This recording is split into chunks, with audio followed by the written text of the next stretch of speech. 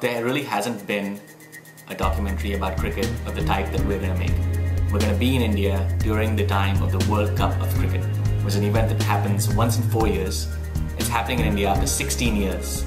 And the last time it happened in India, it was an entirely different country.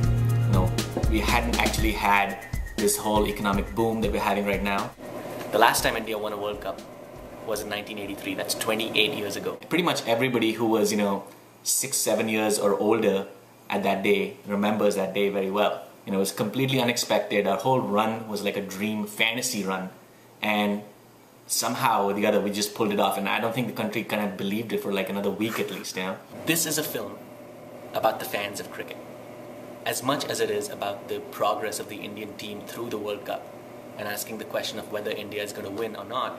It is also actually about the individual fans, people who range from the bottom to the top in economic class and social class, who are different in caste, religion, speak different languages, divided in every possible way that you can imagine, somehow find this one thing to get behind. And we want to find out why.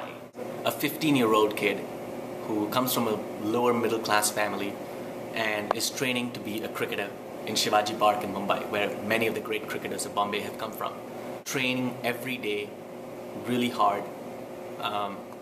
His parents, who have very little in terms of money, putting all their bets into this child and into his cricket coaching, hoping that someday his dreams will come true. A taxi driver in Mumbai who is working 16 hours a day, driving people around the city, lives in a little one-room shack in a slum, and the one thing that he gets excited about is cricket. And so we want to be there, with them, in their homes, around them, follow them around their lives, get to know these people.